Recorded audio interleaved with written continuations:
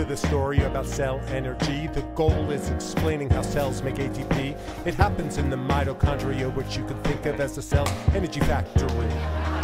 Mitochondria are double membrane organelles, an inner membrane and an outer one as well. The mitochondrial matrix is the fluid inside. It's where reactions like Krebs cycle reside. Glycolysis and Krebs make NADH and FADH2 from energy and food. These electron carriers make their way from the matrix to the inner membrane.